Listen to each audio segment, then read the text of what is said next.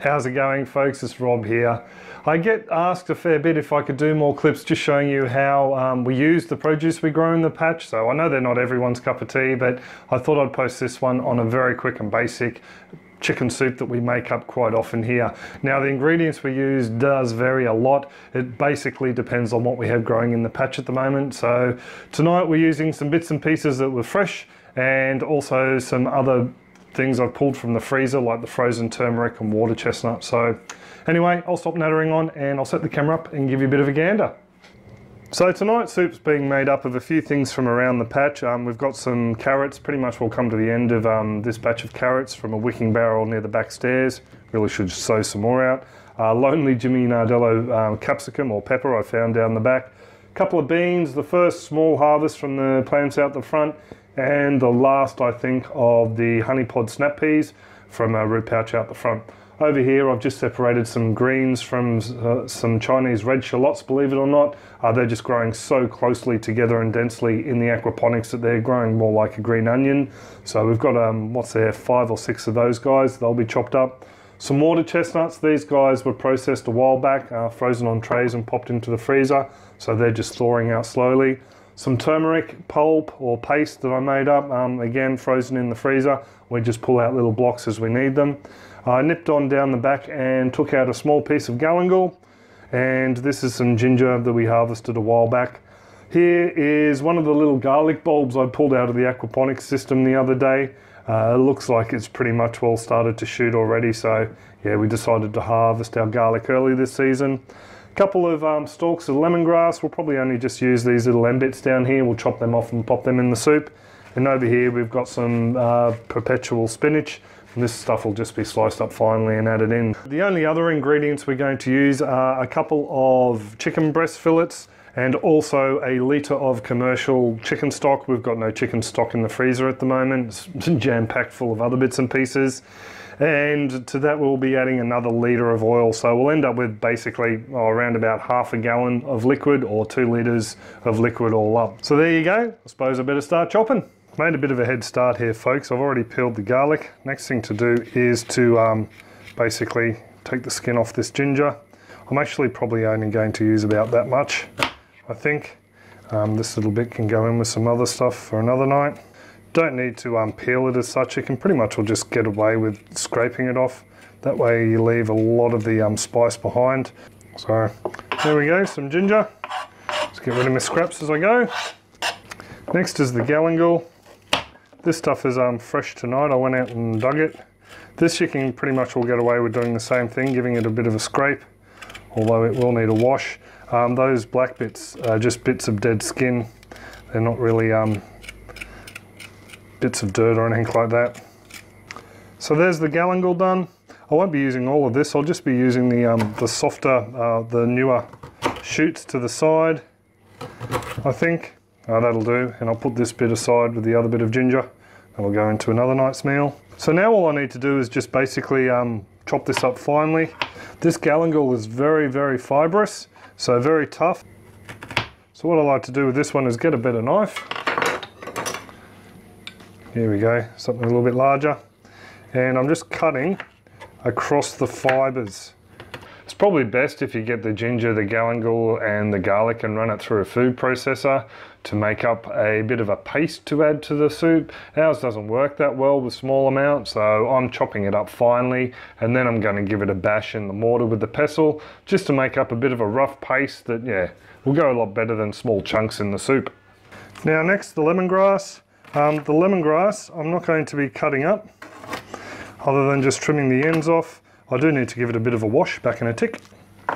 All I'm doing with this is basically, actually I can use this, just bruising it a bit just to help release some of the flavour. I'll just chop it into 3 largish sections because we will be pulling this out. It's a little bit too chewy. When we make up our curry paste, we actually put this through the food processor and it comes out so fine it doesn't really cause an issue. That can go in there, and we'll move over to the stove. So just here at the stove we're popping in the gingers, turmeric and lemongrass, with the garlic of course, and then into that go the 2 chicken breasts and the tenderloins, which I wasn't really counting on. So the soup will be brought to the boil now and then reduced down to a light simmer for about, I don't know, 20 to 30 minutes. And while that's all going on, I'll be getting the greens and the other veggies ready for the bowls. I almost forgot the onions. These guys have got to go in too, or shallots I should say. So these onions will now go into the soup with the frozen water chestnuts, and we'll get onto the greens. So now we're onto the veggie sides of things. So what I like to do is chop them up and pop them in the bowl, so when the hot soup goes over the top, it just wilts them a bit and yeah, just cooks them very gently. So what I like to do is just portion out the greens, pop them into everyone's bowl, and then take it from there. So with these long greens, just chop them in half again, roll them up, and then just slice them fairly thinly. Sort of makes like a short green noodle, so to speak. And that goes into the bowl. And then on top of that, we'll just cut up these. I've lost a pea. Oh no, this one only got one. And then on top of that, I just like to slice up the other veggies, fairly small again, and they just go in on top. And it's as easy as that, really. So I'll go through and continue processing these guys. So now the greens are all prepped and popped into their bowls, I'll set about julienning all the carrots. With these carrots too, I do like to peel them because in these little cracks and crevices we get bits of sand, so it's a little bit uncomfortable on the teeth, so just like to give them a bit of a light peel. Then we'll hook into it with this gizmo. There's all the carrot done. There we go, might just put them in order actually, otherwise I'll get confused later.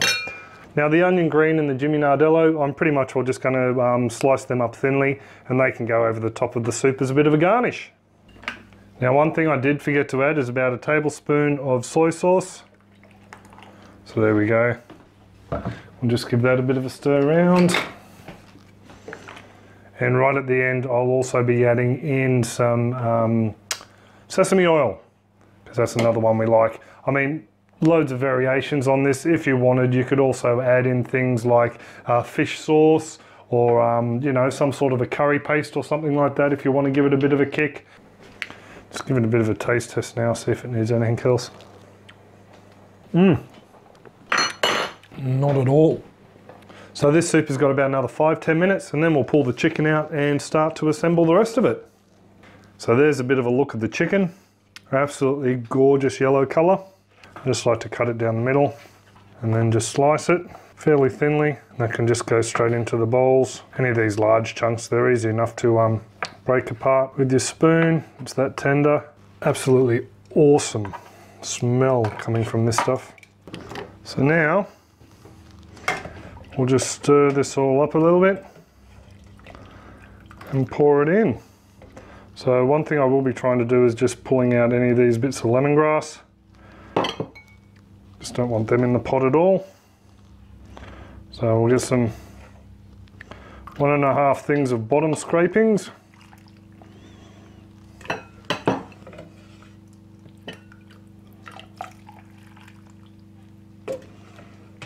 So now just to finish it off, I'm just going to add on some green onion and just some capsicum or sweet pepper. So it just looks absolutely awesome, and all these veggies down the bottom, I'll just move it around a bit for you, have started to wilt a little bit. So not cooked 100% through, but nice and wilty. And these little Chinese water chestnuts, they've got a nice bit of a bite to them still. Crunch wise, not as crunchy as being fresh, but still, you know, a little bit of a bite to it. So there you go. So taste test time. I got Maya to do it because I'm just slightly biased. So g'day. Hi. Hi.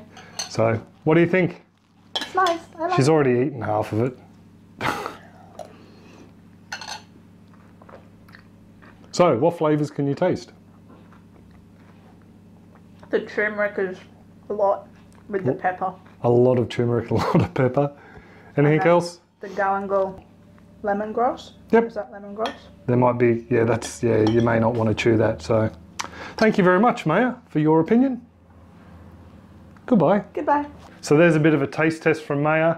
It is a very tasty soup, and like I said before, no two soups we've made are pretty much all the same. It just depends on what we have in the patch at the time as to what goes in there. I mean, you can add other things in there. You can add a bit of curry paste if you want, some ketchup, mayonnaise instead, bit of fish sauce. There's a whole host of different additives you can put in there if you want to change the flavour up a bit and keep it fresh and new every time you make it. And if you do like urban farming, backyard farming clips and aquaponics and that sort of thing, you can hit that little subscribe button up there and you'll be sent an email by YouTube every time we upload a clip, and you can come along and say g'day and check it out. So I can hear the spoons going off in the lounge room behind me, so I should probably wrap it up and go eat mine while it's hot. So I do hope you enjoyed the clip and found it useful and maybe picked up an idea or two for your own chook soup. I'll catch you next clip, folks. Cheers!